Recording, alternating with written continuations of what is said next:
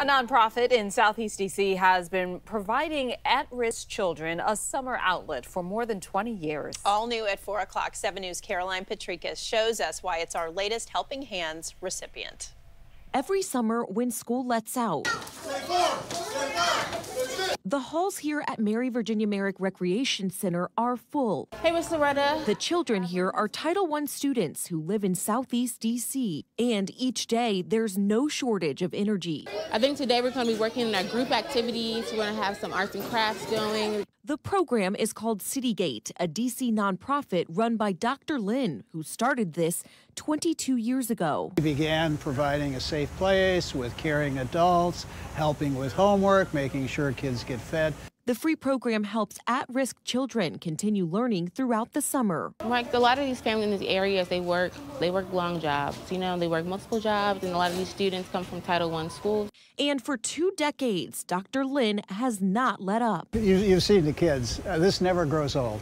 These kids are so beautiful. They're so full of energy. They're so full of potential. That's why Joel Bassam with Eastern's Automotive Group wanted to give back to CityGate through 7 News' Helping Hands.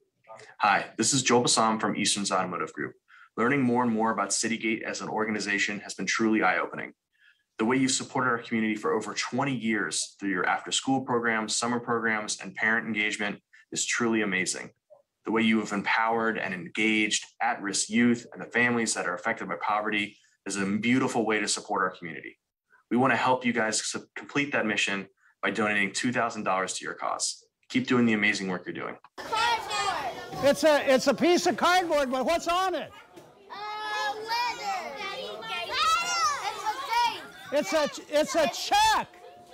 It's a check for $2,000 that WJLA is donating to support our program. Let's thank them. Let's thank them. Hey! Dr. Lynn says the money could help with unanticipated costs, like an extra field trip. In Southeast, Caroline Patrikas, 7 News. Aw, so many happy faces and cheers. 7 News on your side has been highlighting people and organizations who are making a difference right here in our community. You can find all of our reports on our website, wjla.com/helpinghands.